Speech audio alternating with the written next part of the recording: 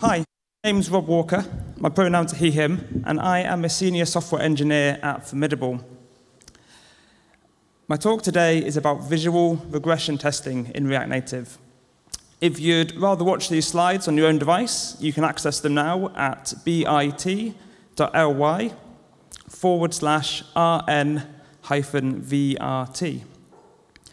Now, to start, I'd love for you to join me on a little story. Imagine you're building an app, perhaps an e-commerce app, and that app's got a shopping cart with a checkout button and the total price, as you'd expect. And one day you're working on a separate part of the app, perhaps changing the styling on the login screen. And you decide that you should go and do a search and replace, swap the min width for the width, and that works great. Your login screen looks fine, login works. You create a PR, your tests run, everything passes, nobody spots the issue. So let's ship the app.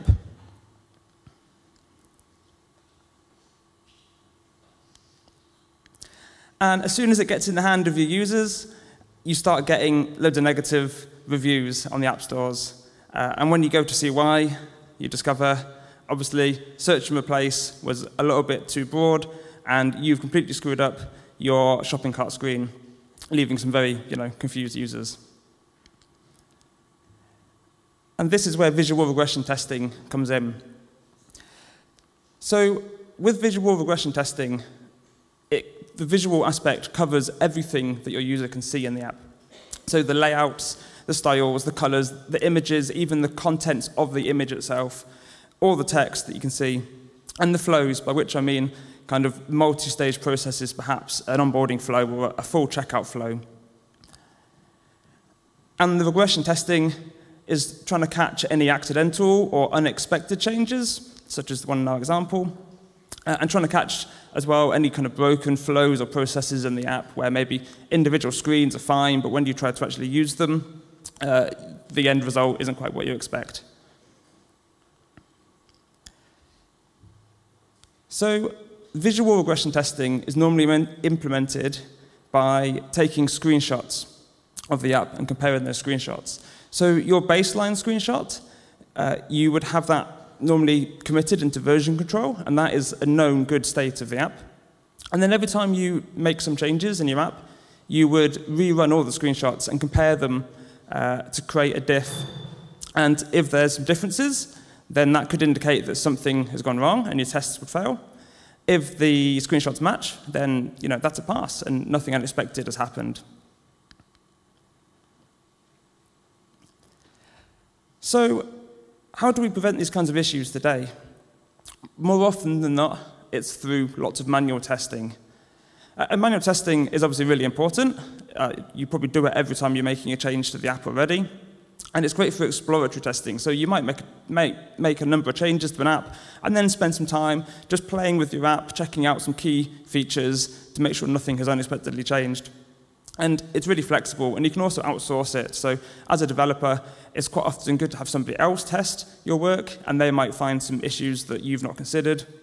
And you can outsource it to those kind of other developers, or there's third-party companies that can dedicate people to spend time testing your app for you.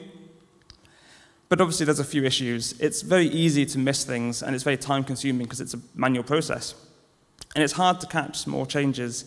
So if you're testing an app, you might not spot that an image has changed or the styles are different in some way if you didn't know exactly what should have been there to start with.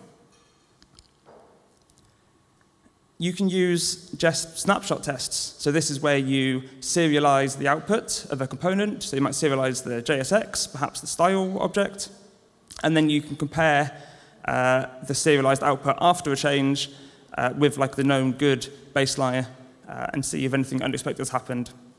This is quite fast to implement, and it's very fast to run, and you can run it on CI, so there's nothing manual required to actually run the tests. But these tests only test in isolation, so you might do a snapshot test of your button component, a snapshot test of the contents of a list view, but you're not testing how those things are working when they're combined in different ways on the actual screen for a user.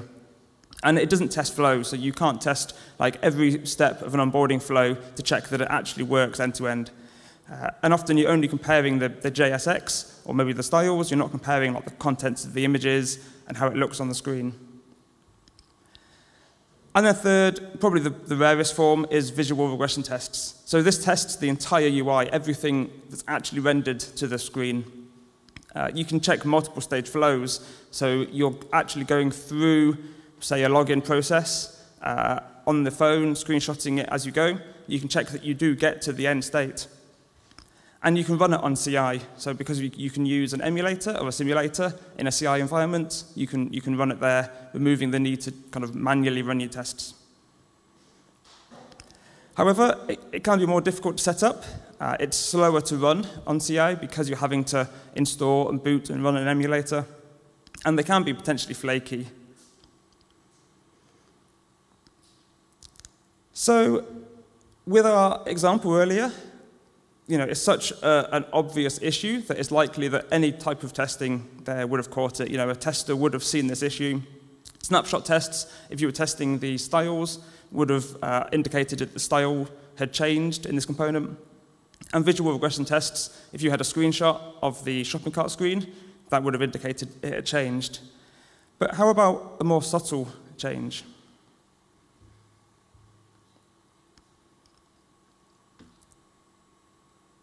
So here you can see a shopping cart screen, and the user is scrolling down the screen. And at the end of a scroll view, there's an Apple Pay button, a PayPal button.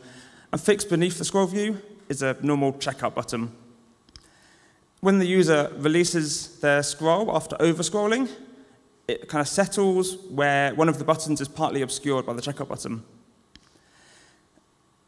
Now, with manual testing, I think it's quite likely that if someone had just been testing this flow quickly, they could easily have missed that. They might never have scrolled to the bottom of the scroll view.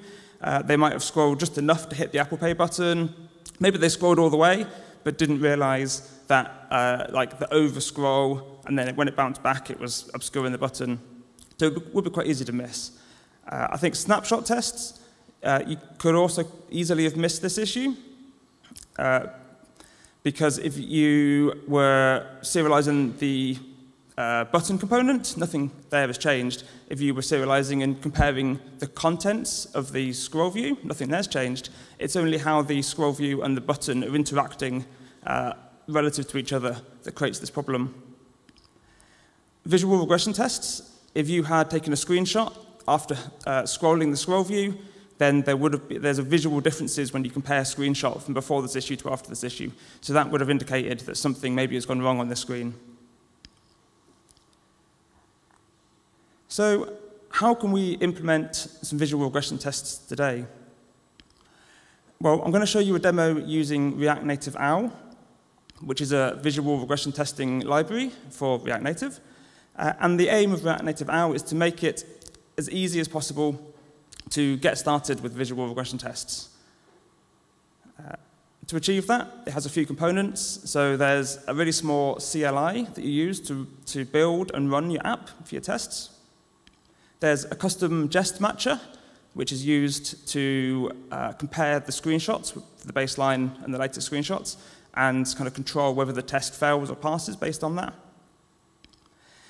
There's an interaction API, which allows your tests to interact with the app in the simulator. So you can do things like press on buttons, scrollables, enter text into inputs.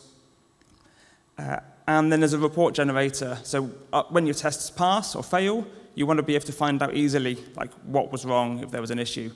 So you can easily go and fix that. So like most things nowadays, it's fairly easy to install. You can just yarn add React Native OWL. And then you add a small config file. So this example has a configuration for both running your visual regression tests on Android and iOS. And for this example that I'll show in a minute, we're using Infinite Red's Ignite Bootstrap to kind of get a demo app working really quickly. And then you write your jest tests like normal. So this example test is essentially going to press on a button where the test ID matches next screen button. Then it's going to take a screenshot of the resulting rendered screen and call that screenshot demo screen. And then it's going to expect that the screenshot you've taken matches the baseline screenshot that's previously been taken using the same kind of name for the ID. And if there's no differences, it passes, great. But if there's an issue, it will fail. Now, this is the whole demo test that I'm going to show you running in a minute. It's probably quite hard to read, but essentially, it's going to take a screenshot of the welcome screen, click a button to get to another screen, a further button to get to like a list view screen, taking screenshots along the way, and then it's going to scroll to the end of the list view and take a further screenshot. Before you can run the tests, you have to use the React Native Owl's build command so that it builds the app, but it also builds it in a way in which React Native Owl can interact with the app while it's running. And then you run test. In this example, we're building and testing for iOS, but it works just the same for Android.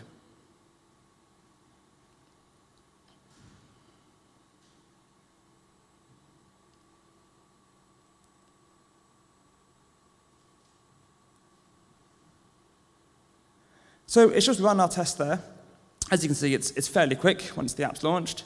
And if you're pretty eagle-eyed, you'll see in the output that it's actually indicating that it's creating the baseline screenshots as it goes. So this is the first time we're running the tests.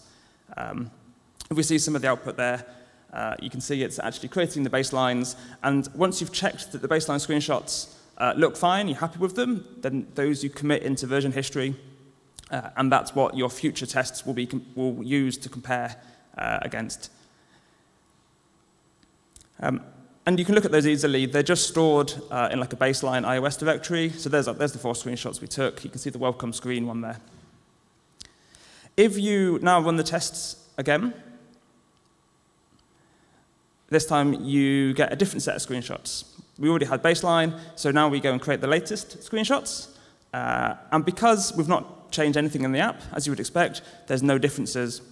So in this case, the baseline and the latest will actually be an identical set of images. And it also generates the report. So because everything is passed, our report just shows the 4 screenshots that all pass tests. So we can check that kind of the test coverage is pretty good. If anything isn't included in these screenshots, then you want to go back and maybe update your tests to get a screenshot that covers the thing that you're interested in. But in our case, we're happy. So now we're going to go and actually change something in the app. The Bootstrap app came with this image on the left. We want to swap that out with the Formidable logo on the right to get something that looks more like this. So after making that change, if we run the test now, as you would expect, one of the tests will fail. The welcome screen where the image is shown will now fail. And you can see it's pretty clear that the screenshot didn't match. But you can't really learn that much more about why it hasn't matched here. But if we go and look in the files again, you'll see there's now, in the diff folder, we have an image that was generated that will help us debug the issue if we're not sure why it doesn't match. And the image looks something like this. So you can just about make out all of the parts of the latest and the baseline that match are kind of grayed out, so you can just about make it out, but only just. But everything that changed is really clearly highlighted in red. So if this was an unexpected change, it would be really easy to see exactly what caused the test failure. And if we look at the report, you can see even more clearly, we see the baseline and the latest and the diff. So that will make it really clear what's changed. Now, this was quite a big, obvious change, but it works great for really small things too.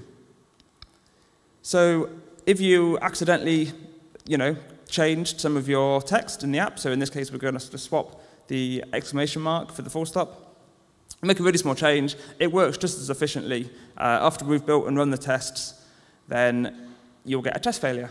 Now, it's kind of not that clear what's changed because it is so kind of minute, but if you kind of take an eagle-eyed look, you'll notice that it does actually still indicate exactly what's wrong.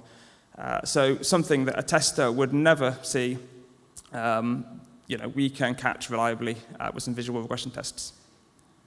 So going back to the image change, now we made this image change on purpose. So it's not unexpected, it's not a bug. We're happy to update our baseline images. Now we know this change exists, so that future tests are compared against like an updated baseline. And you can do that either by copy-pasting the files in the File Explorer, or you can just run the test again with an update flag, when it will just go and run through the test, but instead of creating the latest screenshots, it will just update all the baselines. And you can see here that's happened. So we've now got a modified welcome screen baseline, which we can then go and commit that to version control. And now all of our future test runs will be based on the Formidable logo instead of the placeholder image that was there. Now, if we'd been using something like this when we did our find and replace kind of error earlier on, we could have prevented the app ever getting into the hands of users automatically. So once we'd made that change, we'd have pushed it up to Git, maybe opened to PR. PR tests could have been run, including the visual regression tests, and we would have seen something like this in GitHub, completely blocking us from doing the merge and making it kind of obvious what the problem was when you started looking into it. Now, there's also a bonus feature that you get for free when you use something like this. So if you create a PR and you have to update your baseline images as part of that PR, because those new images form part of your pull request, then somebody reviewing your pull request will be able to see it directly in GitHub, the before image and the after image of your updated baselines. So for changes that have some new content or style changes, it's really easy for a reviewer, without even having to launch the app, to be able to see exactly what it looks like when it's running on your phone, both before and after, which should make it really easy to quickly approve or reject pull requests. Now, there are some other options. You can use Detox, which is for React Native, which is a really powerful testing library. Detox, you can take screenshots with, and if you can take screenshots, then you can set up some kind of image comparison, image diffing, similar to how React Native Owl does, and you can implement visual regression tests that way. And on the web, you can also use something like Cypress, and Cypress has several visual regression testing extensions that, again, work in a very similar way, but for web-based React. Thank you very much for listening. I hope everybody has learned something about visual regression testing or React Native Owl, and I'd love to hear any stories about how it goes if people want to give it a try. Again, these slides are available at bit.ly/rn-VRT if anyone would like to look back on them. Thank you very much.